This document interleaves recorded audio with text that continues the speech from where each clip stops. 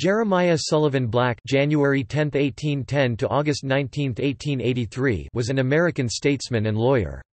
He served as a justice on the Supreme Court of Pennsylvania (1851 to 1857) and as the court's chief justice (1851 to 1854). He also served in the cabinet of President James Buchanan, first as Attorney General (1857 to 1860) and then Secretary of State (1860 to 1861).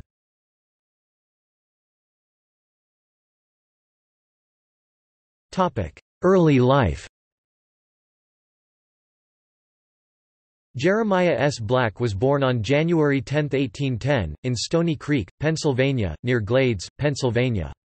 He was the son of Representative Henry Black, and Mary Sullivan Black. Jeremiah Black was largely self-educated and was admitted to the Pennsylvania bar before he was of age. He gradually became one of the leading American lawyers, and was a member of the Pennsylvania Supreme Court 1851 to 57, serving as Chief Justice 1851 to 54.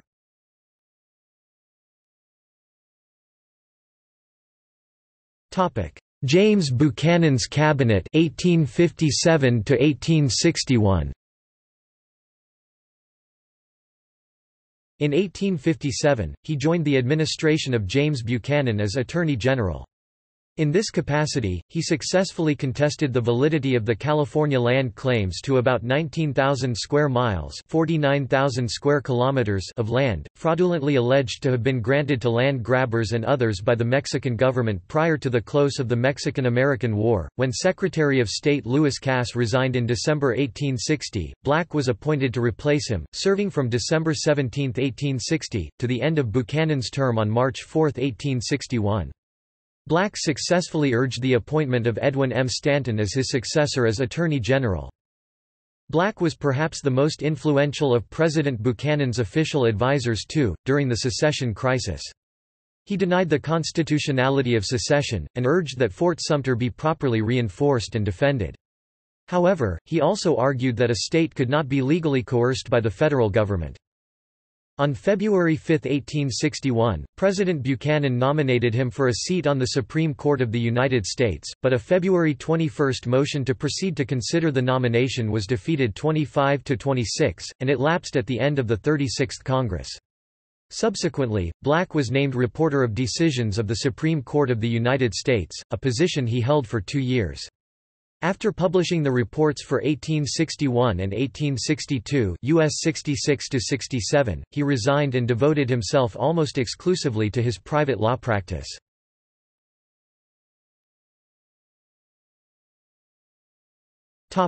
Later life. After the Civil War, he vigorously opposed the Congressional Plan for Reconstruction and drafted President Andrew Johnson's message vetoing the Reconstruction Act passed on March 2, 1867. His veto was overridden. Black was also briefly part of the president's defense team at the outset of his 1868 impeachment trial before the United States Senate. Later, from 1869 to 1876, he served as counsel for U.S. Secretary of War William W. Belknap, who in 1876 was impeached on a charge of corruption. He also represented Samuel J. Tilden during the contest for the presidency between Tilden and Rutherford B. Hayes. He died on August 19, 1883, at the age of 73, and was buried at Prospect Hill Cemetery in York, Pennsylvania.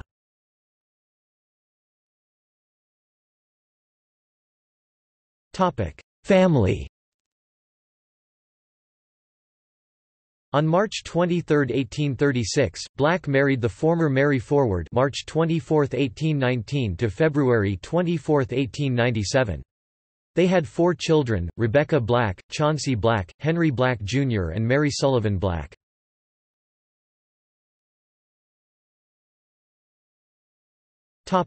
Further reading.